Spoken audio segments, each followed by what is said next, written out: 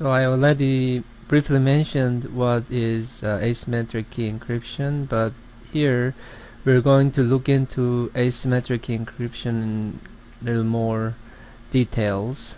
So here is a typical scenario in which asymmetric key encryption could be used. Bob in this picture wants to receive an encrypted message from Alice. The biggest challenge here is if you use symmetric key encryption, Bob needs to send his symmetric encryption key to Alice.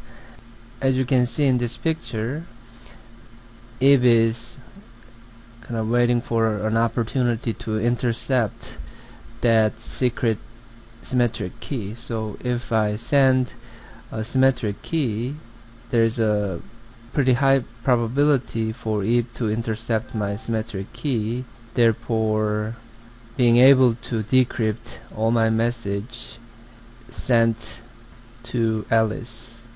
So to prevent this, the best approach will be using asymmetric key encryption, because the nice thing about asymmetric key encryption is you have two keys, one key to encrypt and the other key to decrypt. So what happens is, even if I send my key through this communication channel, the key I'm sending, called public key, is only used to encrypt. So even if, for example, Eve intercepts that key, all she can do is really to encrypt something. So that doesn't serve any purposes for Eve, because she wants to decrypt something. So when Alice receives that public key, she just encrypts a message and sends it back through this communication channel, and Bob receives it. And when Bob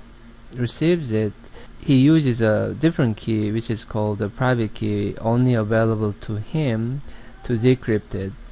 So Eve doesn't really have a chance to decrypt it at all, because she doesn't have access to that private key.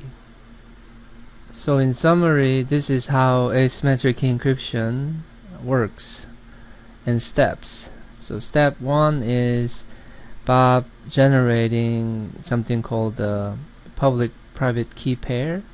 So he keeps the private key to himself and distributes this public key to anybody who wants to send an encrypted message to Bob. Step 2 is Bob sending his public key to Alice, so that Alice can use that public key to encrypt a message for Bob. Step 3 is Alice actually finally encrypting her message by using Bob's public key.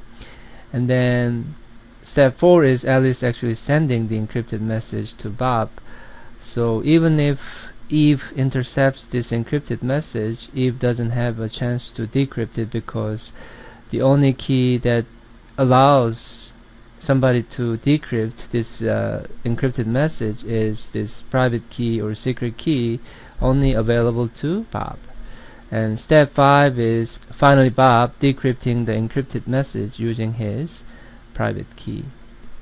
So everything can be summarized in this figure. So based on my lecture in the previous slide, you can kind of try to figure out how this works.